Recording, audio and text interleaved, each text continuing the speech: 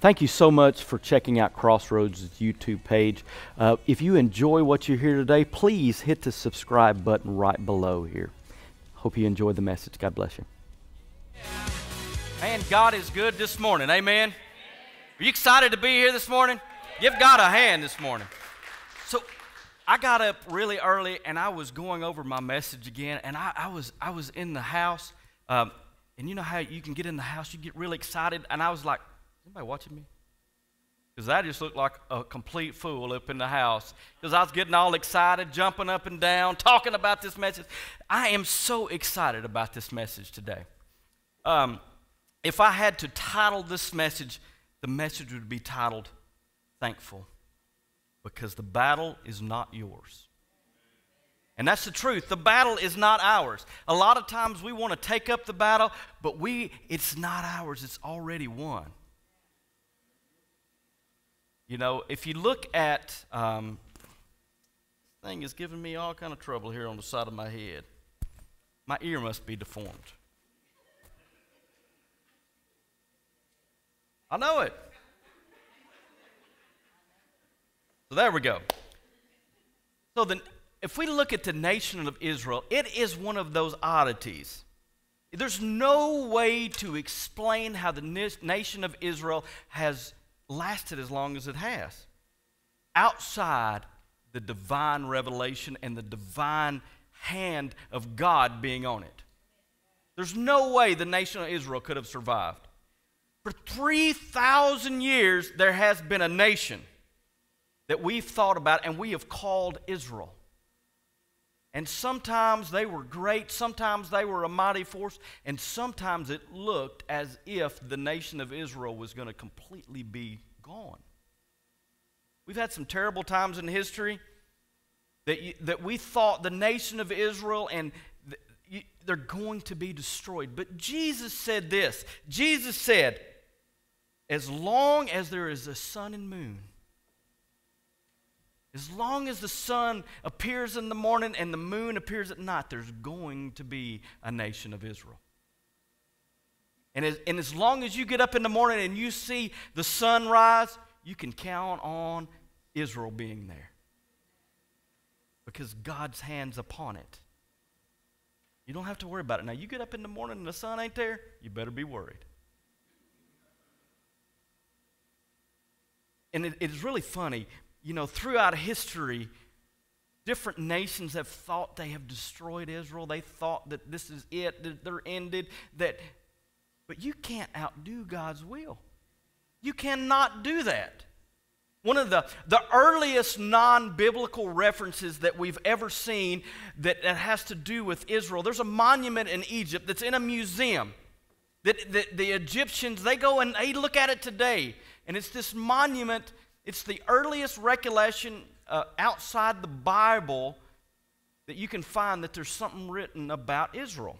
And on this monument, there was a Pharaoh in Egypt.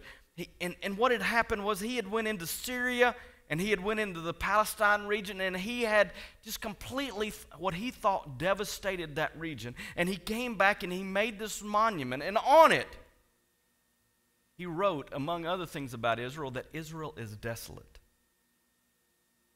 He said, there's no seed left in her. And as we all know, that's false. Because no man's hand can destroy Israel because God's hand's upon it. It makes you think about, you ever heard of Mark Twain? Mark Twain's famous quote says, reports of my death have been highly exaggerated. So were the reports that Israel was going to be destroyed. Not going to happen. God has guaranteed their continuance. You can explain Israel's survival only by the hand of God. There's no other nation that is ever, where you see people that have been scattered over the earth that can come back together and form a nation again that has never been destroyed. All the other nations across the world, they come and they go, but Israel remains constant. It's funny that today we're going to be in one passage of Scripture. I'm not going to be jumping around a whole lot. We're going to be in one book. And some people say, praise God. If you got your phones or you got your Bible here, we're going to be in 2 Chronicles 20. If you go to the Bible app, you can see in one of the events that it's all listed out for you there. If you find Crossroads Church, there we are. You can go back and check it out, read this passage of Scripture. And whenever you hear anybody preach on Scripture, you go and read that for yourself. You don't take anybody's word for it.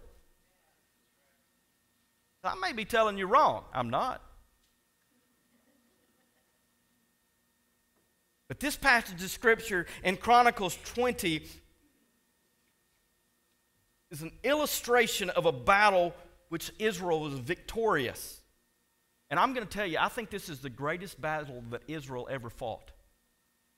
This is greater than their conquest of the Palestinian land. This is greater than the Battle of Jericho, in my estimation. And it's used, this battle is used in the final books as a precursor to what Armageddon is. It's going to happen. This battle is fantastic.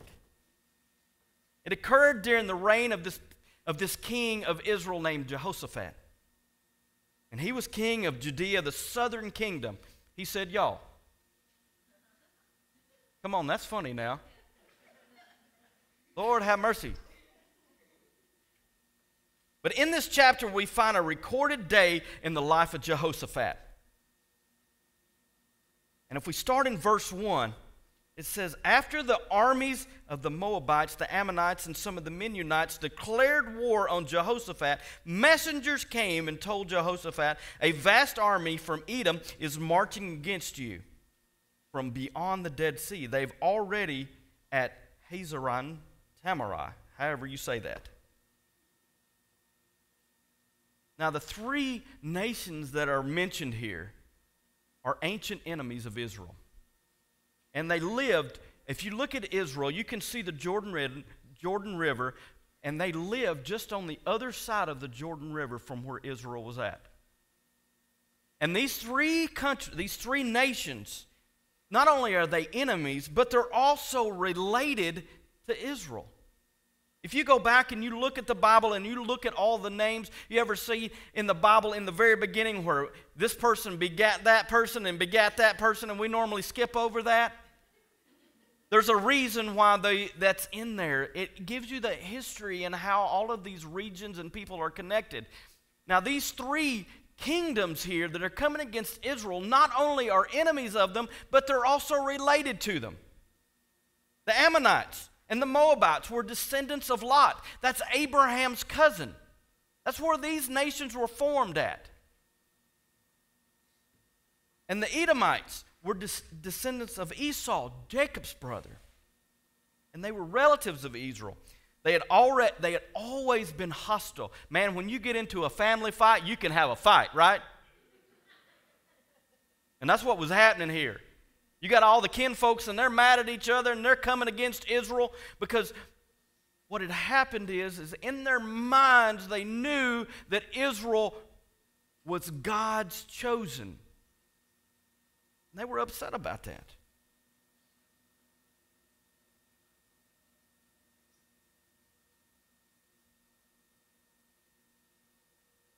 But it was very significant of when this battle took place. If you look at the timing of when this happened, this is a symbolism of a spiritual battle that happens.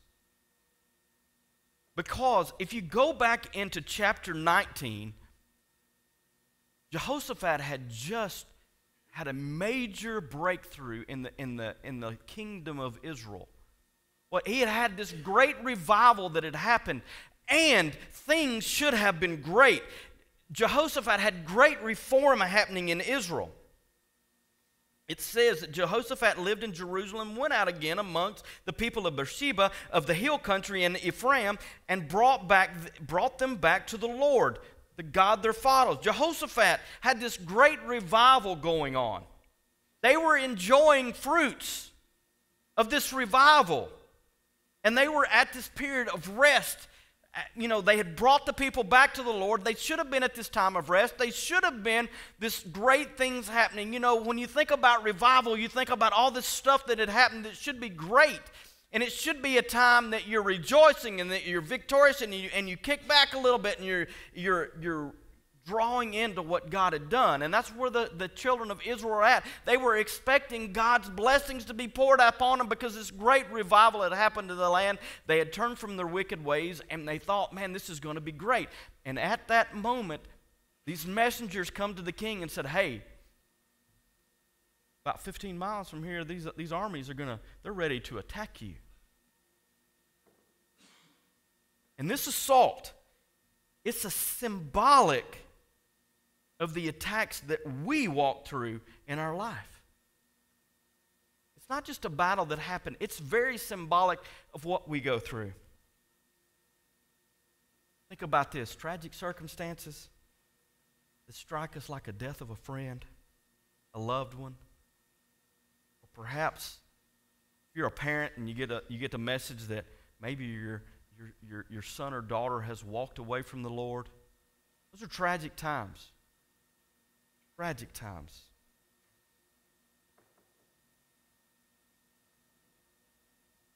If you're a young person, maybe it's you heard that your parents are separating. Or maybe those assaults happen during times that we all get tempted to go back to sinful life that maybe we walked away from. Maybe sin comes into our life and we thought that had been eradicated from our lifestyle, that we would never be tempted with that again. But you have this assault that happens. This battle of things coming against you. Or maybe, I don't know about you guys, have you ever felt like you experienced a dry time in your life? That you feel God's not listening to you, that you can pray out, you can cry out to God, but everything that you do, it feels like it's just bouncing off heaven. That God's not hearing you. Those are attacks. And frequently those come after a time of a great revival or a great awakening or a great dedication. Like you come in and you like, God, I take it all. I'm ready to give my life. Lord, I'm ready to get this straight. Lord, I'm ready to come back to a relationship. Lord, I'm ready to go do this thing that you've called me to do. God, I'm ready to move forward in a bigger way. Often those times right after that are the times that those attacks will happen in your life. You're expecting, because I've dedicated my life, Lord, I'm saying, God, I'm all in. I'll do whatever you ask me to do. You expect those to be great times, but often those are the times that the enemy will try to attack you. That's what happened to Jehoshaphat. Right at the time that he was expecting things to go well, everything became to fly apart for him. The messengers appeared in his household and told him that the army is invading just a day away. 15 miles. This place was 15 miles from Jerusalem. If we look in verse 3, this is Jehoshaphat's reaction. He said, Jehoshaphat was terrified by the news and begged the Lord for guidance. He also ordered everyone in Judea to begin fasting.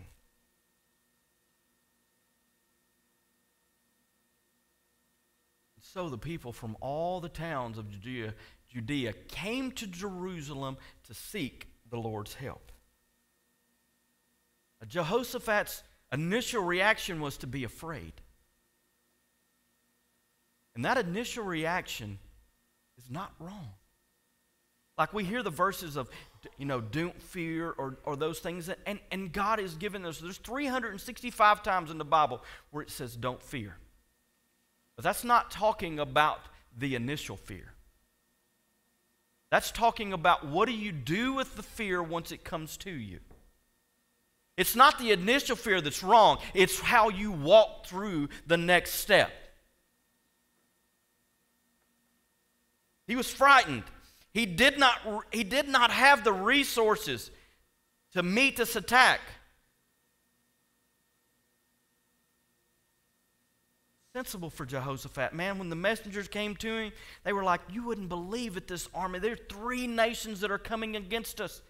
It's okay to feel fear when those kind of attacks come upon your life. When you don't know what to do next, it's okay to feel fear at first. The question is what does fear do to you afterwards? Does it drive you to be irritable or resentful to God? Does it cause you to go into a rage and maybe strike out to people around you? What does fear do to you?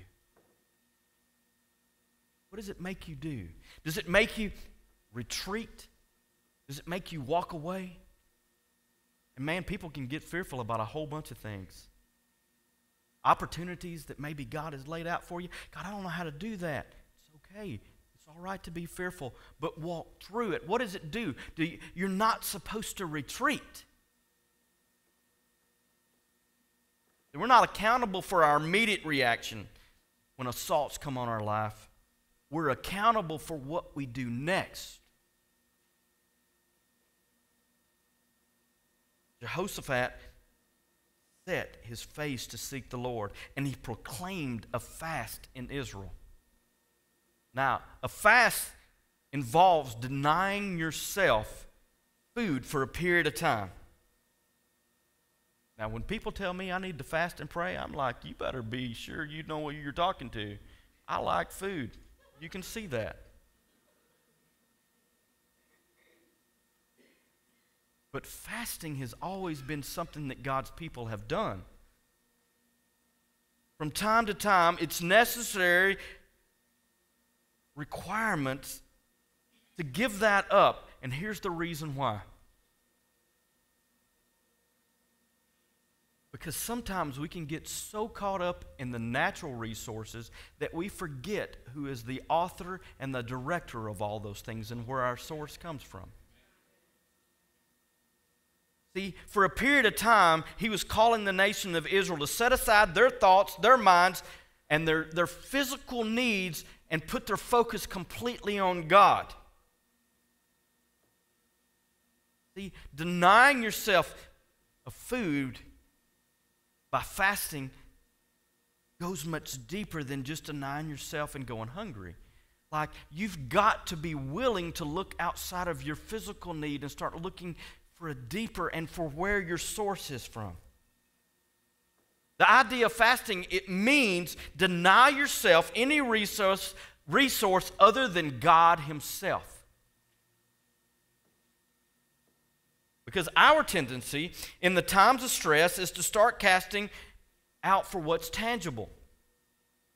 See, we want to start looking for what our visible resources are. We want to start looking at where we put our hope. In the times of stress, people start checking their bank account. What's my physical resources here? See, so Jehoshaphat, he could have called all the army together and said, let me see what we got. Let me get the rest of... Let's get the women and children here. Let's get them all lined up. Do we have enough physical resources? But no, he said this battle is going to be won spiritually. And he took his eyes off the physical resources and called a fast and said, let's put our eyes on spiritual resources.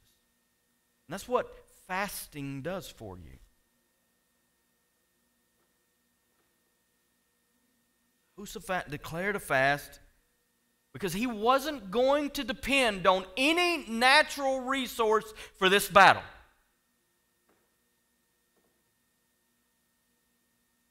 But he would set his face to seek the Lord. And in times of stress and times of when things feel like they're coming apart, you got to set your face to the Lord. You got to put your eyes on Jesus. Got to do that. So the first thing to do when you're afraid, deny your tendencies to go back to the things that you've always counted upon. Remind yourself that He and He alone is the source of all your help. It's the same thing Paul talks about in Ephesians 6 when he says, gird the loins with truth. It's pulling your thoughts together, reminding yourself that there's only one place, ultimately, where our help comes from. Jehoshaphat stood before the community of Judea and Jerusalem in front of the new courtyard at the temple of the Lord. He prayed, "O Lord, God of our ancestors, you alone are the God who is in heaven. You are the ruler of all the kingdoms of earth, and you are powerful and mighty. No one can stand against you, O our God. Did you not drive out those who lived in this land when your people of Israel arrived? And did you not give this land forever to the descendants of Abraham?" This attack is representative of what happens in our life. The assaults that come against us.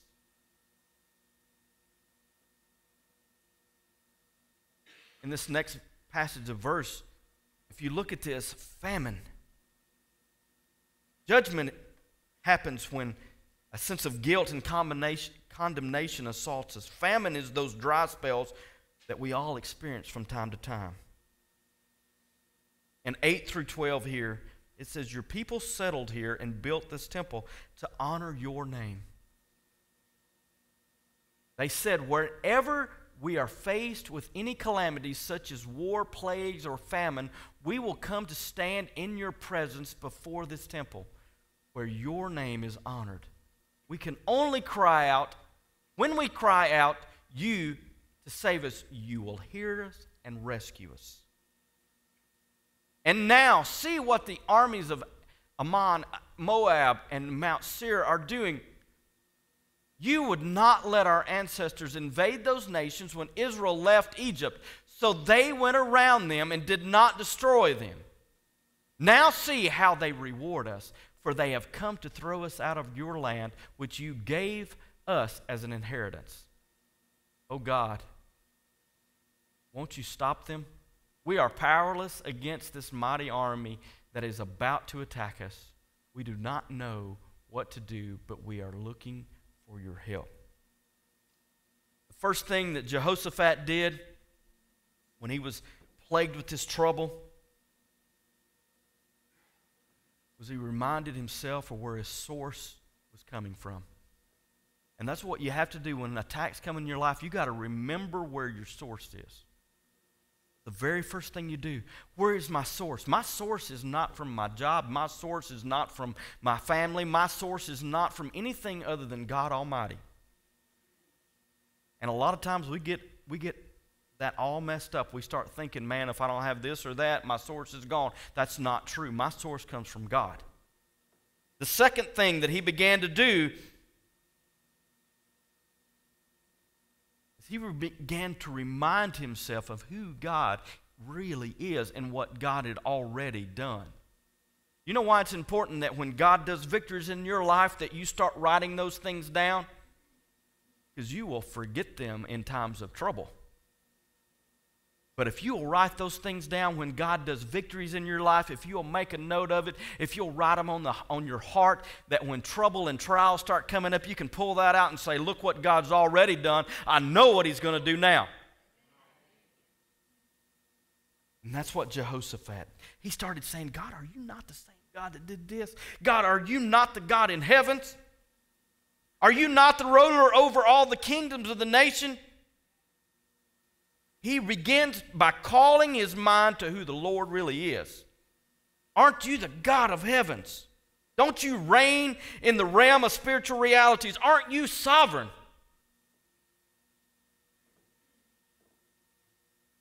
Think about this. When things and troubles come against your life, do you think God's up there pacing the floor going, oh my gosh, well, that's bad. That's bad. Oh Lord. I don't know what we're going to. You think God's up there biting his nails? You think when Jehoshaphat had these enemies down there that he started biting his nails? Oh, I don't know if he's going to be able to get out of that one. No. He's up there going, I've got this. I'm the God of peace.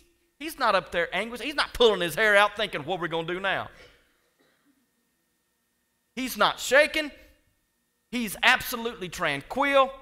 He's not troubled in the one least bit. He is at peace. He's not anxious. He's not out of control. He is the control. He's not only in control of heavens, he also rules over all the nations. All the nations. This means he rules over the Ammonites, the Moabites, the Edomites. And he rules over the same people in the Middle East today. If you don't believe it, I'm going to tell you right now, he rules over our president, over the cabinet, over the Senate. He rules over your household. He rules over my household. He rules over this church.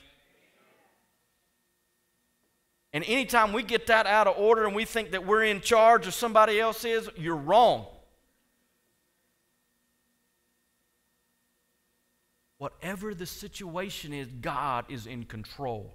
He is sovereign. He's not under attack. He is not threatened. He is at peace. He's quiet. He is restful. And Jehoshaphat starts reminding himself of that. He's saying, though everything is chaotic going around him, that kingdom seems to be tottering on destruction. He starts reminding himself of who God really is. Then Jehoshaphat not only reminds himself of who God is, but what God can do. If you look back in 7 and 8 of verse 20, he says, "O God, did you not drive out those who lived in this land when your people arrived in Israel? And did you not give this land over to the descendants of your friend Abraham? Your people settled here and built this temple to honor your name." Calls his mind to the deliverance of Israel and the promise that God had already given him. And no matter who tried to force them out, God had already won those battles. This land belonged to them. It was given to them by God. It was guaranteed their place. And God had shown them time and time again that he was in control and what he could do. And Jehoshaphat was standing on those principles. He's looking at him and he's like, I'm powerless in my own right. We don't know what to do, but we're going to cast our eyes on the Lord.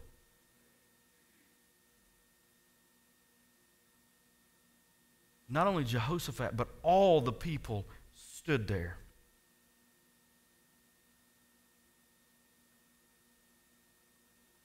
I can imagine that he's like, I don't know why this happened. God, why are you letting this happen? This should have been a time of great revival. What are you doing, God? I don't see a way out. I don't know what to do. I don't have the resources. But I'm going to put my eyes upon you. We know we're powerless.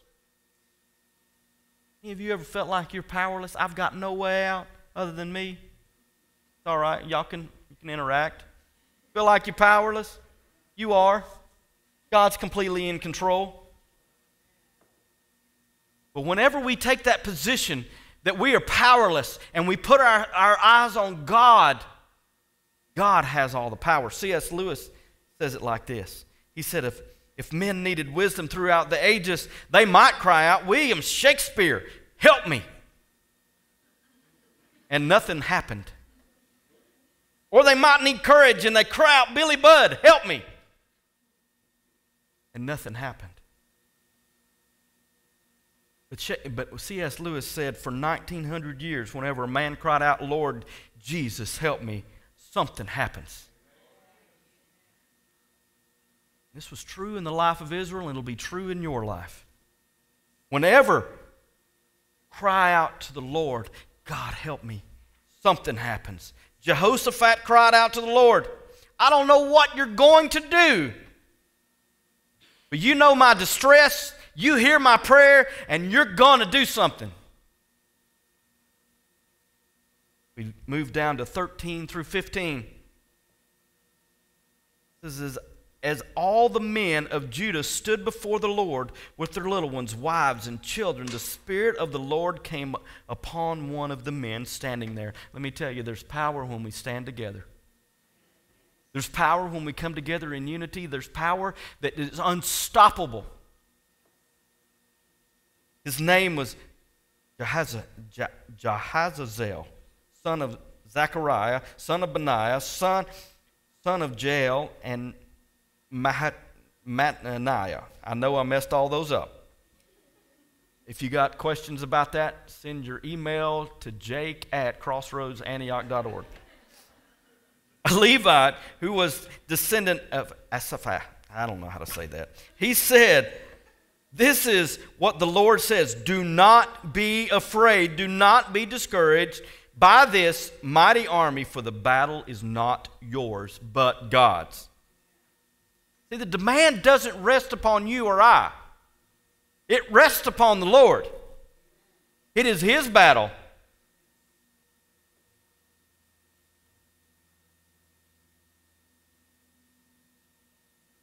But too often we get into this big panic about what we're going to do. It's not our battle. The battle's not yours. The battle's God's. And he goes on to say, he said, "Listen, all you people of Judea and Jerusalem. Listen, King Jehoshaphat. This is what the Lord says. Do not be afraid. Don't be discouraged by the mighty army, for the battle is not yours, but God's. Tomorrow march out against them. You will find them coming up through the ascent of Ziz at the end of the valley that opens into the wilderness of Jeruel. But you will not even need to fight. Take your positions, then stand still and watch the Lord's victory. He is with you. O people of Judea and Jerusalem, do not be afraid or discouraged. Go out against them tomorrow, for the Lord is with you." King Jehoshaphat bowed low with his face to the ground, and all the people of Judea and Jerusalem did the same, worshiping the Lord. Then the Levites and the clans of Kohath and Korah stood to the praise of the Lord, the God of Israel, with a very loud shout. They stood there and they knew that the battle wasn't theirs. They stood there worshiping God. They don't need to fight. They only need to stand still and watch the battle be taken care of. But the thing is, this is not just a physical stand. They had to go out and face their enemy. They had to take this mental posture, a position that the understanding of what God would do. They had to go face their enemy. They had to stand fast in their mind. And that's a lot harder than the physical battle, is stand in your mind. They still got to go face the opposition. It's never God's will when we come up against a hard circumstance that we turn and run. It's God's will that we'd put our eyes on Jesus and say, "Lord, do this battle." I can tell you, anytime that I've run from my position or run from a battle that God puts before me, that God wants to teach me something or grow my faith, if I don't stand and face that battle, God will bring me back to have that same battle again. He'll take me around that mountain one more time. Because He wants to teach you how to grow your faith. He wants to teach you how to grow spiritually. He wants to teach you that He is God Almighty.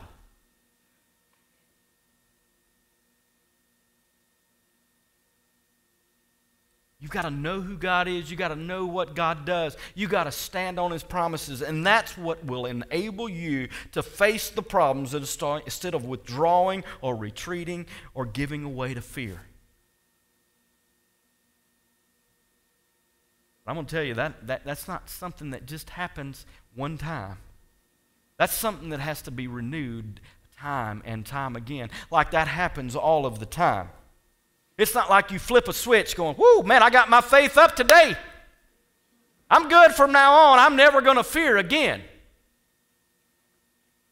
Because it normally happens like this to me. Like I go to bed at night, I'm going, "Whoo, man, I made it through the day. It's all good. I'm going to sleep good tonight. Man, God is in control." Then you wake up in the morning and I'm good for about 3 minutes, and then I'm thinking, "Oh my Lord, I got to do this, this, and this. How am I going to walk this out? God, I don't have the resources to do that. I don't know how to do that. I'm not smart enough to do that." And I've got to start flipping that switch again going, but I know, God, that You do have the resources. You do have the wisdom. You do have the power to overcome that. And that has to happen time and time again. Anxiety is not something that just goes away because you think it's going to happen. You've got to stand on the word of the truth. And you got to keep doing it time and time again. But you do have to go out and face your enemies.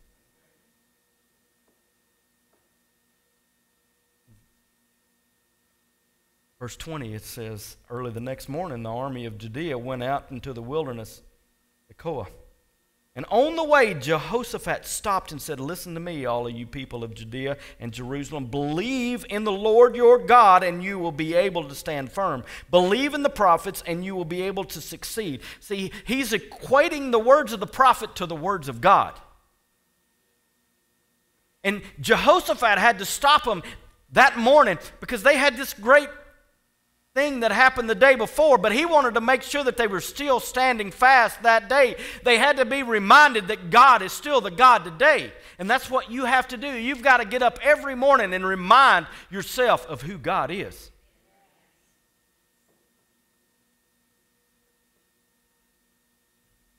Fears and problems, they're going to come back time and time again. But you got to get your eyes off yourself and get your eyes on the Lord.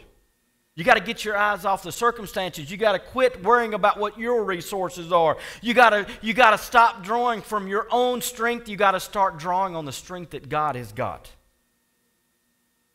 You got to remind yourself that He can where you can't. And you may have to do this many, many times a day. But every time you overcome that victory, your faith will be strengthened a little bit more. In 21, it says, after consulting the people, the king appointed singers, thank God, to walk ahead of the army, singing to the Lord and praising Him for His holy splendor. This is what they sang, give thanks to the Lord, His faithful love endures forever. Had they won the battle yet? They were on their way to the battle, and that's what you do. You put your musicians and your singers out front. You start praising and worshiping before the battle ever takes place. You're praising God for the battle that's already been won. You got to praise God for what He's already done. When you get up and anxiety starts happening, you need to start singing praises for what God has already won in your life. Because He has won the battle. Whew. He began singing. That action grew their faith before they'd ever even seen their victory. Philippians 4, Paul says, have no anxiety for anything, but in everything by prayer and supplication with thanksgiving, let your requests be made known to God. Get up and say, Lord, I need courage for tomorrow. I need courage for the circumstances. And then start singing praises. Thank you, God, for what you've already done. Thank you for the money that you've already brought in. Thank you, God, for the victory that you've already overcome. You got to walk in the expectation that God is already in control, because He is.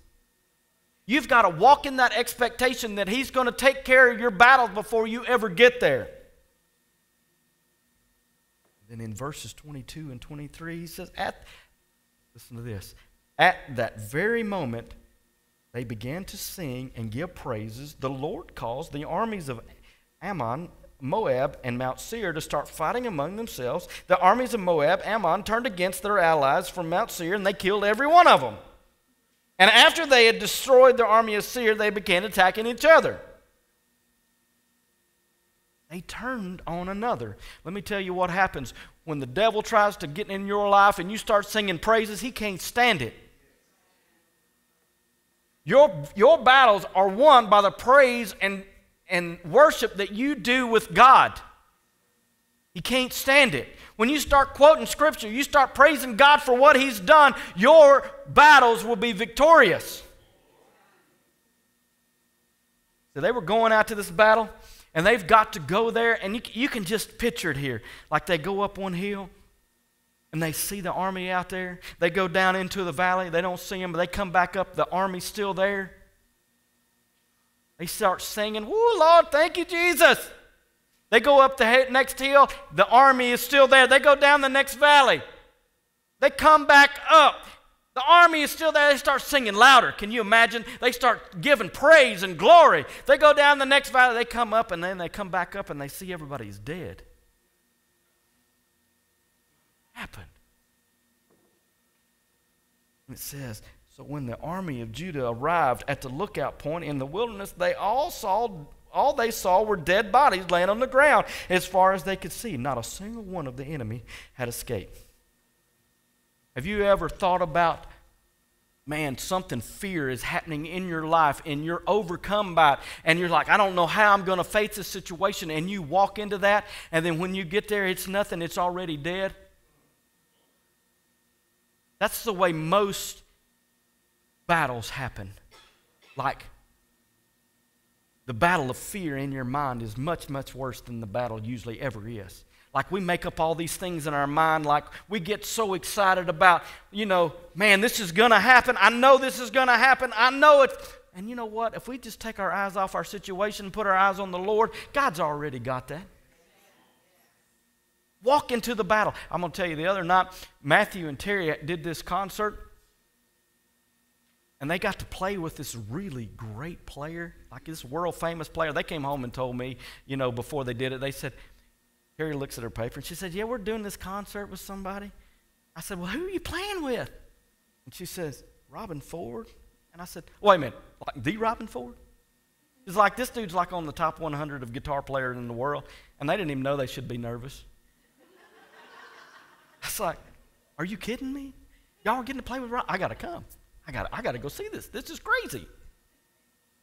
I was like, Terry, are you sure? Like, Robin, did they misspell his name? I mean, you sure it's not Rufus Ford? Like his long-lost brother that can't play? But no, I mean, but do you know there were people that didn't show up that had practiced because they got scared? They missed an opportunity that God had put out before them, that maybe they could do these great things. But let me tell you, that's what happens. The enemy wants to deter you from what God wants to do in your life, from the blessing that God wants you to walk in. The enemy wants to stop you.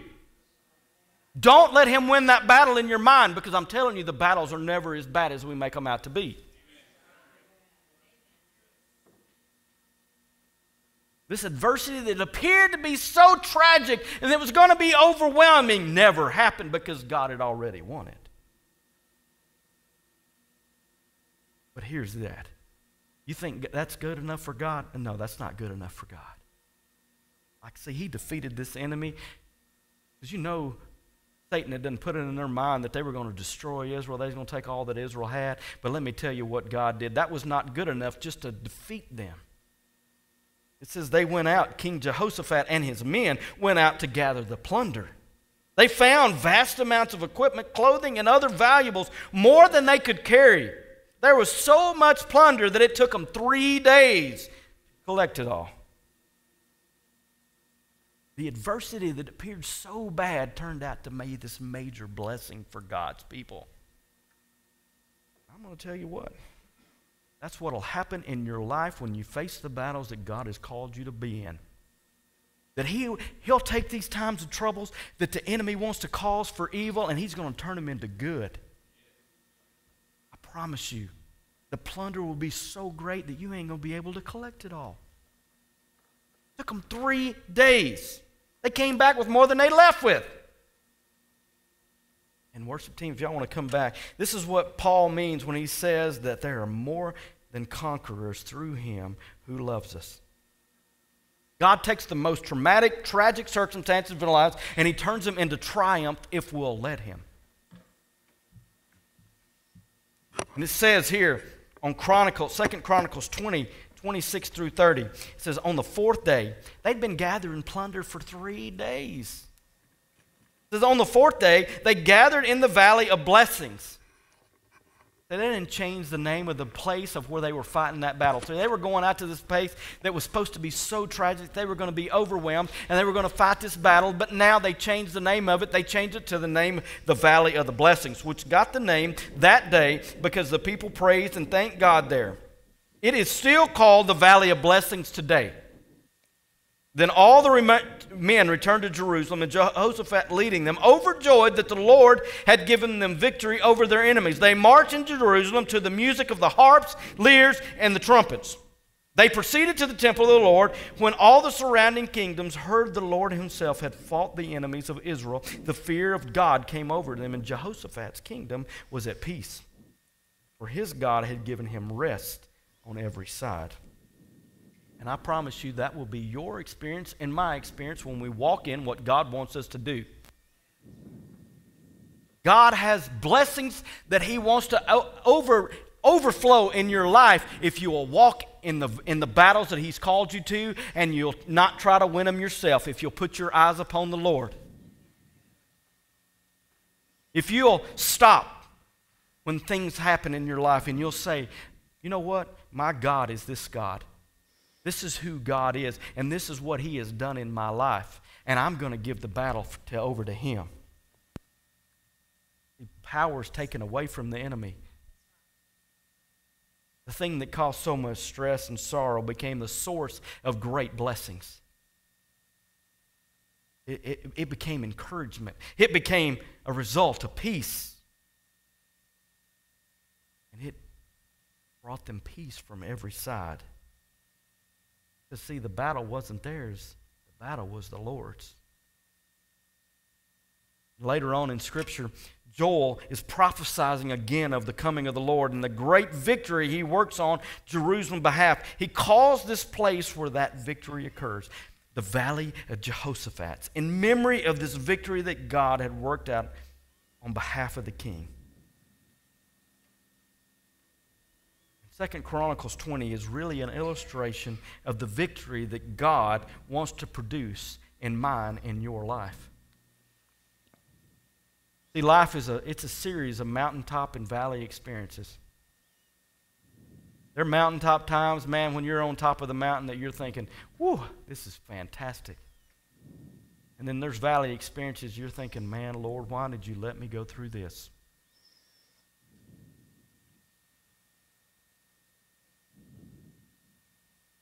Times when you're on the mountain, you're thinking, boy, this is good. There's times in the valleys it seems like everything's coming apart. But I can tell you, if you'll put your eyes upon the Lord, those valley experiences will turn into the valley of blessings. If you'll just trust in God.